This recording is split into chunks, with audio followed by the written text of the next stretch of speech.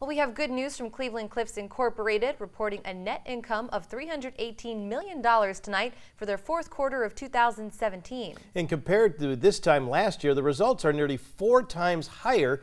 Last year's net income for the fourth quarter was $81 million. Now, U.S. iron ore pellet sales were down in the fourth quarter, nearly 22%.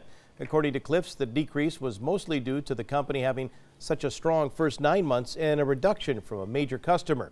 Overall, 2017 was a great year, according to President Lorenzo Gonzalez.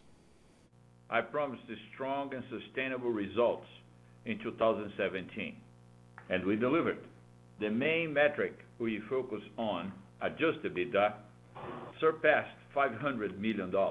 This significant result is a direct consequence of our shift to a U.S.-focused strategy. For the full year of 2017, the company recorded a net income of $371 million. Cleveland Cliffs also announcing they're preparing a plan to mine land east of Nashwauk, Minnesota.